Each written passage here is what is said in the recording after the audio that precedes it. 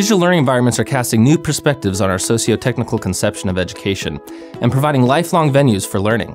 As digital components of the learning experience become more pervasive, so too did the digital trails left.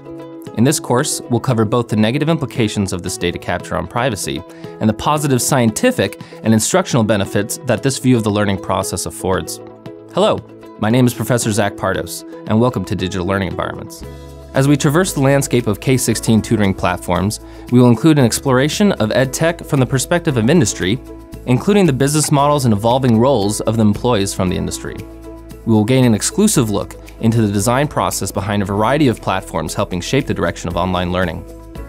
Guest speakers from different platforms from K-16 will engage you in lively Q&A sessions and prompt reflection on your own learning experiences with EdTech past and present. Is all learning inherently social? Who is currently benefiting most from EdTech compared with who is most in need? For more information about the structure of the course, check out the syllabus or the course website dle.berkeley.edu. Come join the conversation on education technology.